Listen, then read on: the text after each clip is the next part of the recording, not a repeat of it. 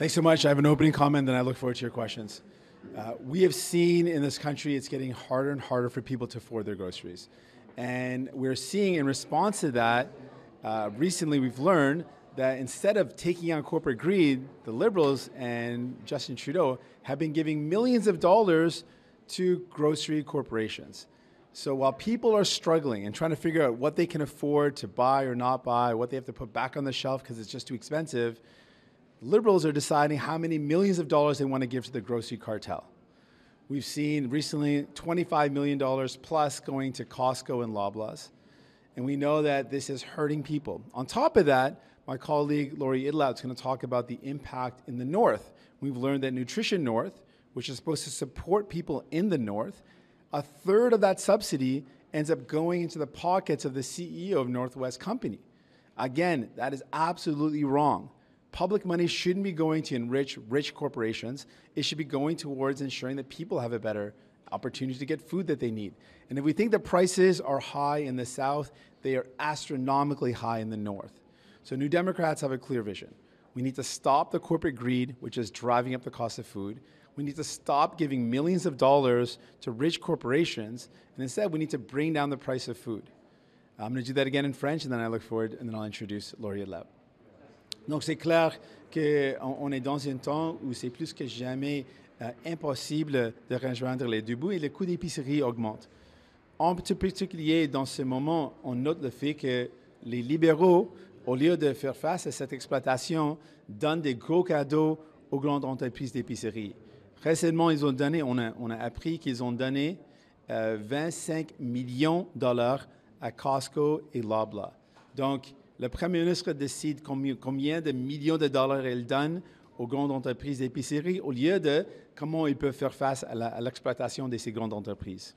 En plus, Lori Idlout, ma collègue de Nunavut, va parler un peu de ce qui se passe dans le Nord, où il y a un programme qui doit aider les gens. Au lieu de ça, ce que ce programme fait, ça donne plus d'argent dans les poches des PDG des grandes entreprises. Donc ça, c'est encore quelque chose que je pense que ça fait mal aux gens. Ce n'est pas la bonne chose à faire. Donc, notre approche, c'est on doit faire face à l'exploitation des grandes entreprises, on doit réduire les prix et on doit arrêter de donner des millions de dollars aux grandes entreprises.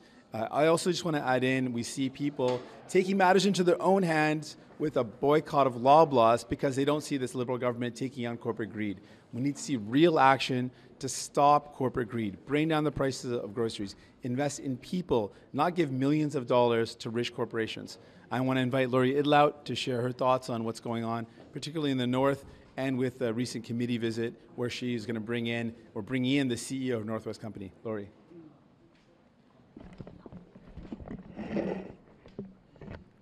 Qayanamik uvani jitakaktugut pitjitakakluta ukyoktaktong mutate ikayoktaugya karningin liberoko kyoyunatiangi mata takwa kisani namene apeksutya mariglutigo piyumagatta.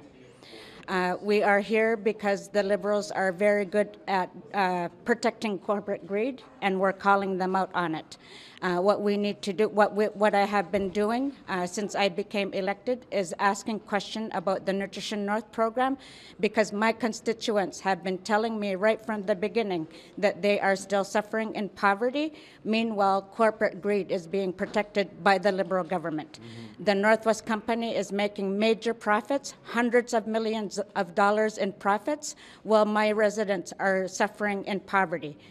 For example, the cost of a single pineapple in Talukyok is $11.99.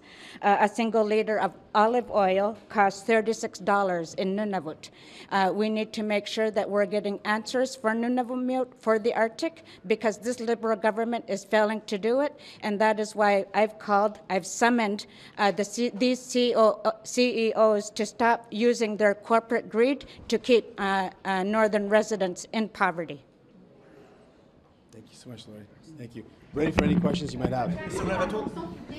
Vous avez sûrement vu, là, il y a des griefs qui ont été déposés par les syndicats pour le retour au travail de 3 jours. Ils demandent aussi au NPD d'arrêter de supporter les libéraux. Ça a été quoi votre réaction quand vous avez pris connaissance que les syndicats vous demandent votre appui?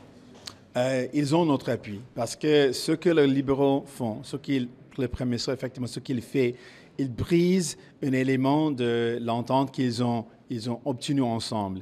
Donc, c'est l'opposé de ce qu'il doit faire. On a des ententes avec les travailleurs et les entreprises, dans ce cas le gouvernement, et on doit respecter ces ententes. Ça, c'est comment on fait les négociations avec les travailleurs. On doit respecter les ententes. Et ce que le gouvernement libéral fait maintenant, c'est de briser cette entente. Donc, on appuie les demandes des travailleurs et on va utiliser notre pouvoir pour continuer de mettre la pression sur le gouvernement. Just in English on that, sir. Yeah, so what's clear is what the Liberal government is doing right now, what Justin Trudeau is effectively doing, is breaking an element of the collective agreement. This was a negotiated part of the agreement, and that's what should happen. These matters should be negotiated, and then the agreement should be respected. And what the Liberals are doing are disrespecting that agreement, are breaking an element of it. And of course, the workers should be able to count on our support to stand with them, to apply pressure on the government to make sure they follow up and follow through with their word. So are you willing to pull out of the deal? That is what PSAC is saying. They want you to use the supply and confidence agreement if the Liberals don't follow through. That sounds like an election to me. Are you willing to do that over 1 day of extra work for federal public servants in person? Well, we have lots of tools to our disposal with the agreement that we have. It allows us to put a lot of pressure on the Liberals, and we're going to use that pressure. We're going to use those tools to stand up for working people. We'll always fight for working people. Comment? Peut-être en français là-dessus, oui. Yeah, there's lots of ways. So I can give you a number of examples. The Liberals said no to pharmacare. We used our agreement to push forward. They said no to putting in medication coverage. We got diabetes medication and devices, as well as birth control free. None of that was something that the Liberals were going to do. We used pressure, and we got to that point. The dental care piece, we didn't require going to an election. We used pressure, and we got that through. We were able to double the GST rebate, which is now known as a grocery rebate. Again, that's something that we applied pressure. We forced the government to deliver. Even the public inquiry, something that we're recently talking about, was something New Democrats forced the government to do. They didn't want to do it. They were opposed to it. We kept the pressure going. New Democrats are the ones who first called for it and made it happen. There's many examples of how we have used our power to force the government to do something. They started off saying no. We forced them to do it.